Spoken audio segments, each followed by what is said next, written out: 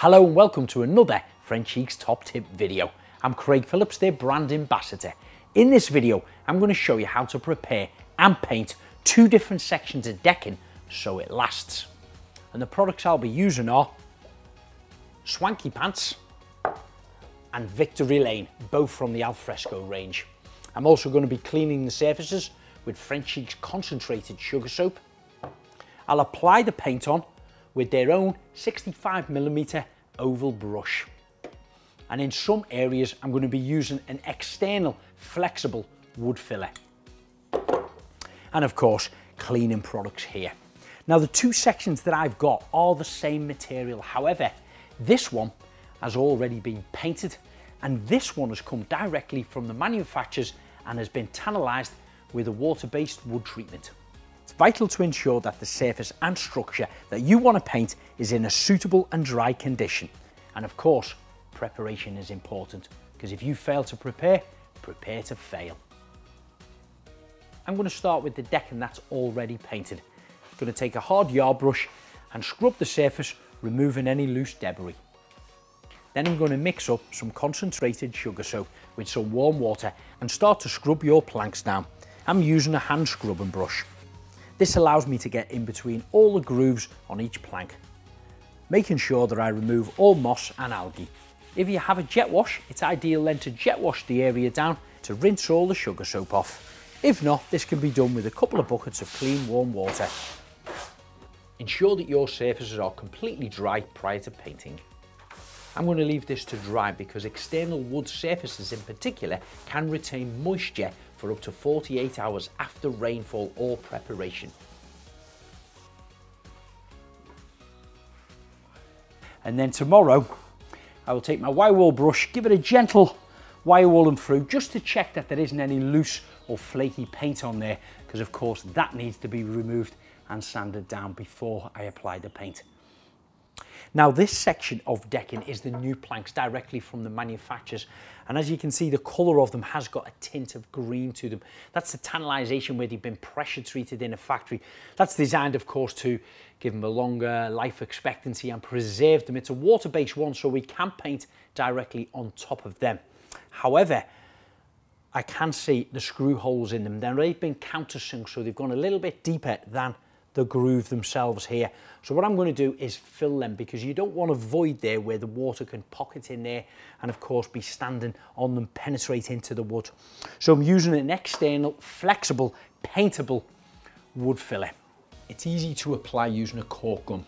Place the nozzle over the top head of the screw and squeeze a small amount in. Then using your scraper, press it down to fill the void and try to make it as flat as possible. Hopefully if the decking planks have been fitted correctly, the screws themselves will be driven through the groove in the plank, not the top surface. Once you've done this across all the screw holes, take a relatively wet cloth, wet your finger and wipe it across the filler. This smooths it out even more. Although these planks are new, I've noticed a large crack right the way down the centre of one of my planks. Again, it's in between the grooves, so I'm going to apply some filler and smooth this off with the damp cloth. I'll now leave this filler to dry overnight and it's ready to be painted over. Now my flexible filler is dry, I'm going to give it a light sanding. I've got a sanding sponge here and a P150 grit. So it's only a very fine sandpaper. I'm just going to give it a light little tickle over the actual filler, and then to see if there's any little splinters or anything on the new timber as well before I start painting.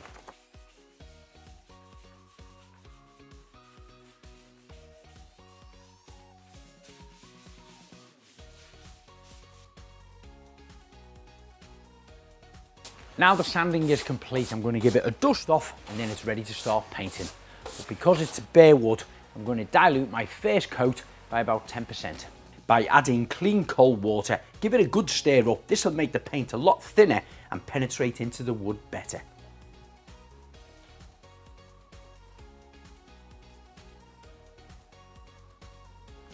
And then you can start to apply the paint. And I say this every time I use Frenchic, it's just so beautiful, thick, creamy, easy to apply. Covers the surfaces so well. Just look at that, onto bare wood in the first coat. Now I'm applying the paint with one of Frenchic's largest oval brushes. They're superb quality.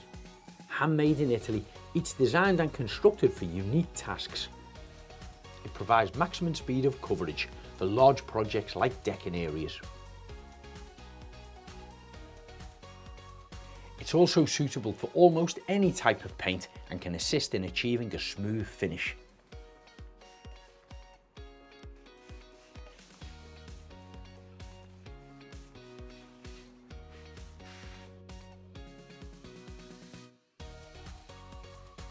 Now I've applied the first coat of paint, I'm going to leave this to dry for at least 4 hours before I apply a second coat.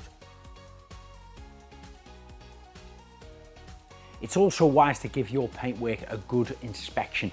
Get yourself a little wire brush and just go along all the edges and see if any of the paint is flaking off at any point in between all the grooves, right the way along the edges of each piece of timber. This section of decking has now been prepared. It's had a good clean, it's had a sanding down, it's been scored with the wire wool brush and there's no flaky bits on it, so I'm happy to paint directly onto the surface now. This time I'm just going to give my tin a little shake and then I'm going to apply it directly from the tin without diluting it down straight onto the surface.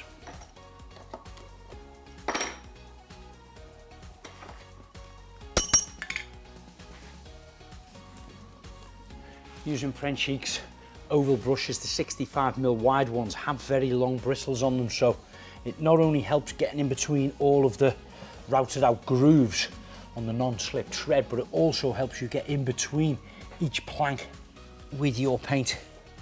Now a 750ml tin like this one would normally do around 12.5 square meters. This may vary under certain conditions depending on how porous and flat the surface is. Of course, decking planks like this has a routed out groove in the top surface designed for a non-slip tread, therefore may take a little bit more paint than you expect. Always check the details on the side of the tin about the coverage. The Alfresco inside-outside range is a water-based, durable, weatherproof, UV-resistant chalk and mineral paint developed to transform your garden and indoor furniture.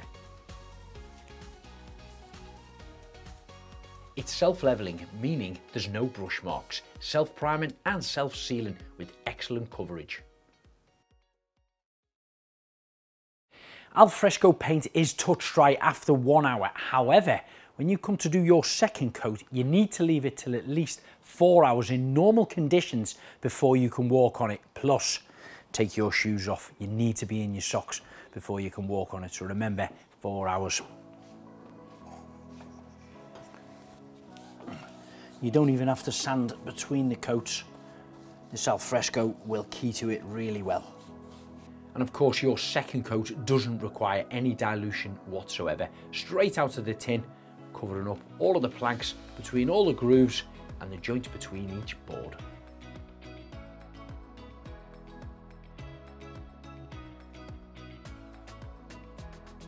Now I'm only covering a small area of about 6 square meters here, and it's taken me about 12 to 15 minutes with my paintbrush.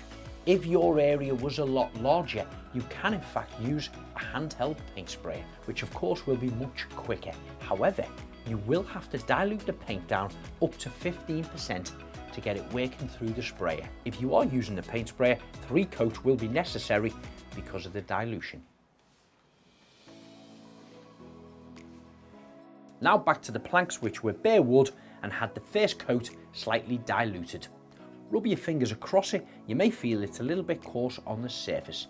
Just give it a gentle sanding down, then dusting off before applying your second coat.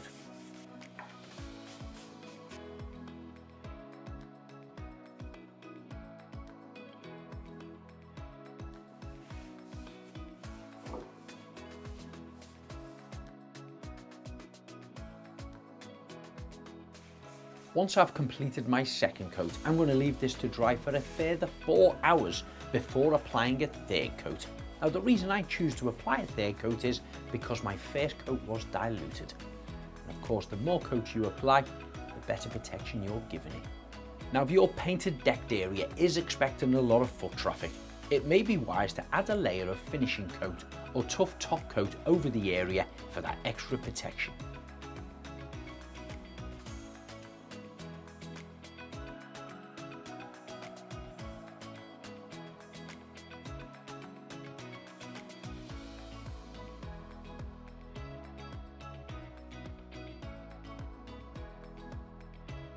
So that's how you prepare and paint your decking so it lasts, whether it was previously painted or brand new planks.